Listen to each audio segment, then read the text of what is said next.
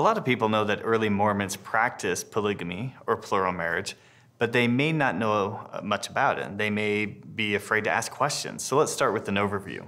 When did plural marriage start in the church, and how long did it last? Plural marriage started with Joseph Smith and lasted for about 50 years until the end of the 19th century. And how many people roughly were involved? It varied quite a bit over time.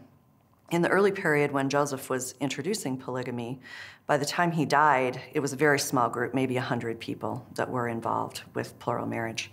A couple of decades later, when it was at its height during the Utah period, estimates are that maybe 50% of the membership of the church in Utah was involved in plural marriage in one form or another, as a wife, as a husband, as a child.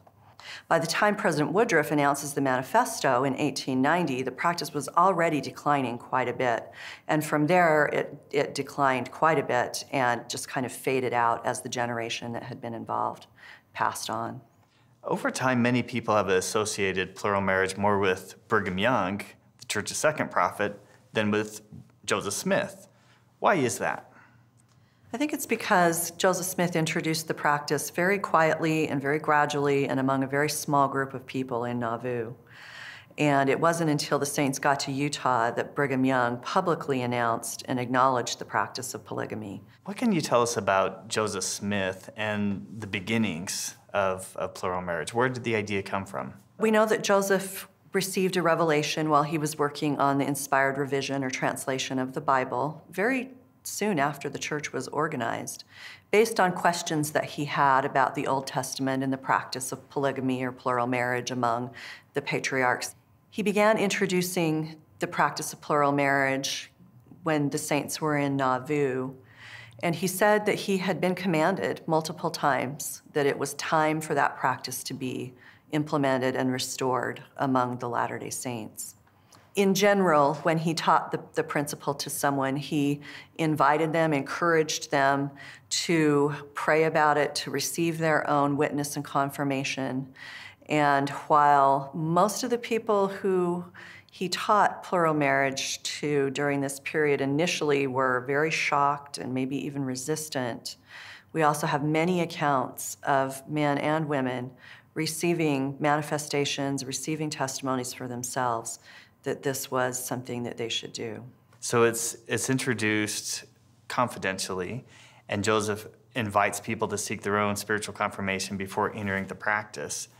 How does the experience of living in a plural marriage change once the saints come to Utah? The biggest change is probably with the growth of numbers of people that are involved in plural marriage and with the openness with which it is lived. Plural marriage was always controlled and authorized by the president of the church through the keys that he held. And so it was something that had to be approved through the appropriate priesthood channels. It wasn't something that anyone could just do by themselves. People were free to reject it or to accept plural marriage. Many people chose not to enter plural marriage and remained faithful members of the church.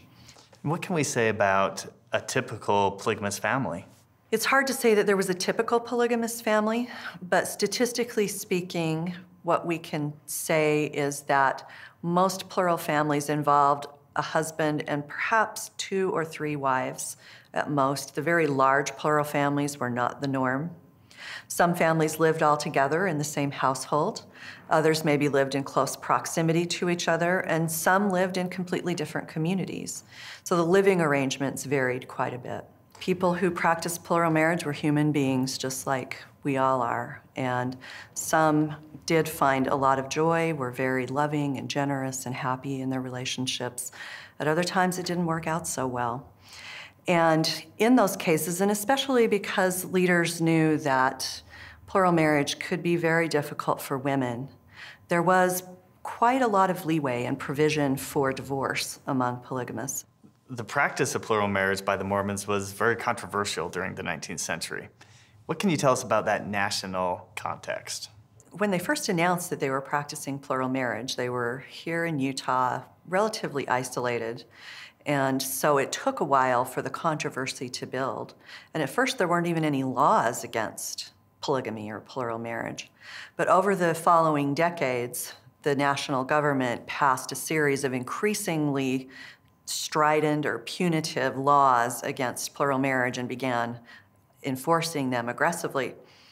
The Latter-day Saints' response at first was to say, this is a religious practice. This is protected by the Constitution under the free exercise of religion.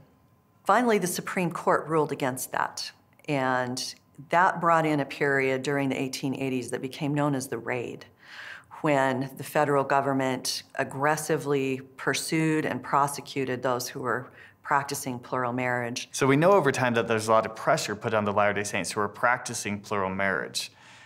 What happens to the Latter-day Saints to get them to a point where they're willing to give up this principle?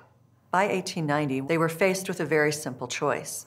They could continue to practice plural marriage, but if they did, they would lose the temples, because the government was going to confiscate all of the church's property, including the temples, and that would stop the work of salvation for the dead.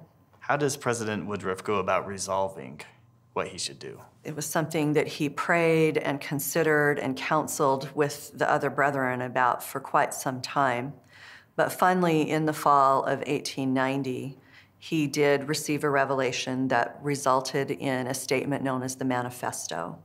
And that began the process of ending plural marriage, although it took some time for the full implications to be made clear. Interesting.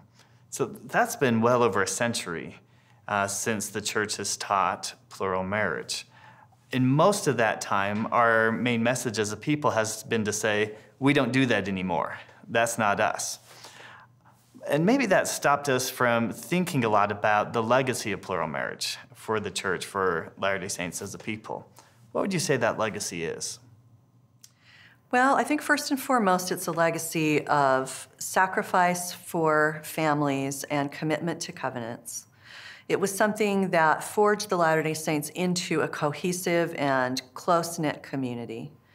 And it was something that produced a large generation of faithful Latter-day Saints who have continued to bless the church themselves and their descendants for generations.